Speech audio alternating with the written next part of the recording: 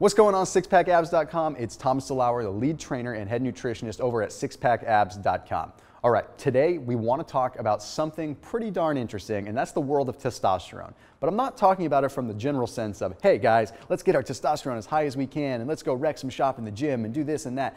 That's not what I'm talking about at all. I'm talking about the testosterone that already exists in your body and why you're not able to access it the way that you rightfully should. So what I want to talk about is what is called your free testosterone. And before I can go into ways that you can boost that free testosterone, I have to help you understand why so much of your testosterone is locked up inside your body and not able to be used. You see, testosterone binds to a specific protein, actually two proteins, albumin and something known as sex hormone binding globulin. It makes sense, right? Testosterone is a sex hormone. It binds to a binding globulin, sex hormone binding globulin. The whole point of testosterone binding to sex hormone binding globulin is so that it can travel throughout the body. It's like a protein that acts as the little bus that travels around your entire body.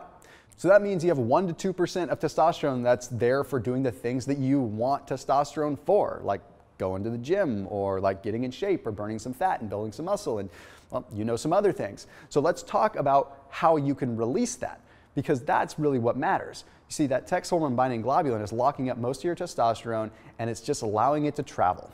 And it's doing what it's supposed to do. You don't need to boost your testosterone levels. You need to unlock what's already there. So before I tell you the 3 things that I would recommend introducing into your lifestyle, let me tell you what you need to not do. Okay, the first thing I want you to slow down on is going overboard on fiber. Okay, now 20, 30 years ago, we were told that you need to be consuming this ridiculously high fiber diet from cereal grains and all kinds of stuff to help move on things along and flush out cholesterol out of the body. Those days are gone. Okay, we're not worried about cholesterol anymore. Science has proven that cholesterol isn't linked to heart disease and stuff anymore. We're not worried about that anymore. At least the majority of us are not. So we don't need to be loading ourselves with fiber from cereal grains when it's really not doing us a whole lot of good. Now, plants are a different story, but studies have shown that fiber, high amounts of fiber, increase sex hormone binding globulin. So we don't really want to have that in the equation. We want just enough fiber, maybe 20 grams per day, to help keep things healthy and to help keep our blood sugar down nice and low. Okay, the other thing that high amounts of fiber do is they can increase what are called endotoxins. These endotoxins in the gut can trigger the creation of more, of course, sex hormone binding globulin, which is locking up more of our testosterone. The other thing you need to chill on is the regular drinking. Okay, a little bit here and there is no big deal, but binge drinking especially is where we start to see a problem. Alcohol has been related with high levels of estrogen. When we have high levels of estrogen, it means that we're converting more testosterone to estrogen and we're lowering our overall testosterone, which means we're lowering our net testosterone, our bioavailable testosterone as well. Now, additionally, alcohol increases the production of something known as the P45 enzyme. This P45 enzyme, again, has a direct correlation with sex hormone binding globulin production. Again, more SHBG equals less testosterone available for fun things in life. Okay, let's talk about what you can do. First and foremost, you want to be taking in some zinc, okay, whether it's from red meat or through supplementation. You've probably heard before that zinc helps improve testosterone, but the way that it does that isn't really known. The main thing we know about zinc is that it helps convert androstenedione into testosterone. So it takes a pre-hormone and helps turn it into an actual hormone in the Leydig cells. So basically, once your brain communicates down to your testes that it needs to create testosterone, zinc plays a big role. So lower levels of zinc have been correlated with lower levels of testosterone. Now, the other thing that zinc does as far as SHBG does is it reduces what is called the estrogen affinity.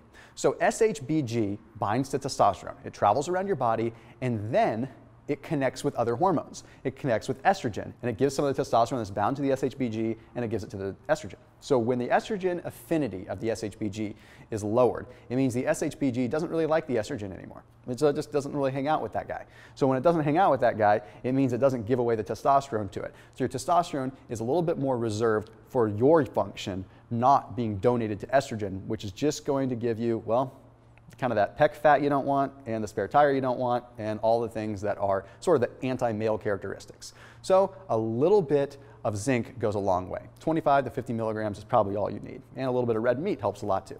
So now let's talk about vitamin D. You see, vitamin D is technically not a vitamin, it's a hormone. And it has some powerful effects when it comes down to your hypothalamus. Your hypothalamus is the control center of your brain, and it plays a big role in producing testosterone. In fact, it goes so far as saying it's the most important role. You have the hypothalamic pituitary gonadal axis. The hypothalamus communicates with the pituitary communicates with the gonads, and the gonads create testosterone. So if you don't have a healthy hypothalamus and your vitamin D levels are low, you're going to have lower levels of testosterone. Studies have shown that just 3,000 IUs of vitamin D per day can play a huge role in reducing sex hormone binding globulin directly as well. So not only do you have the effect on the hypothalamus, you also have the effect directly on SHBG. Lastly, we have the world of boron. Boron is a trace mineral that, hear me out on this, it sounds crazy, literally comes from meteorites. I mean, we're talking like space crystal crazy nonsense, right?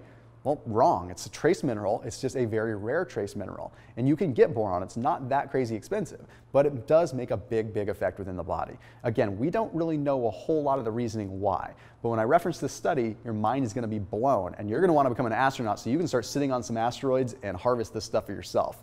Okay, so the other thing that we have to talk about before we reference the study is how, of course, boron affects vitamin D. So remember I mentioned vitamin D has a big effect on testosterone. Well, boron also improves the synthesization of vitamin D. So meaning we have more vitamin D that's readily available for utilization, meaning a stronger catalyst for the hypothalamus to do its job.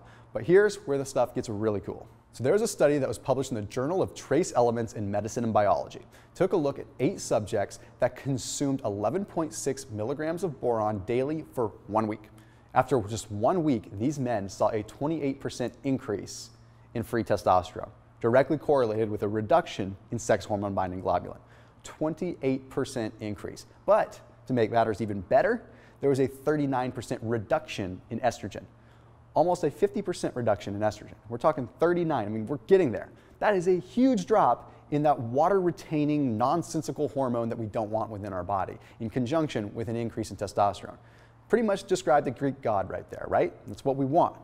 So by implementing these 3 things and by avoiding the couple things that I mentioned, you can make a big difference in just how you feel and how you look, and overall just what you look at when you look at food in the first place. You don't have to be sitting here trying to raise your overall testosterone levels. Honestly, that's a nonsensical way to go. Focus on unlocking what you already have inside you, because we all have it. We just have to tap into it. As always, keep it locked in here on Six Pack Abs, and I will see you in the next video.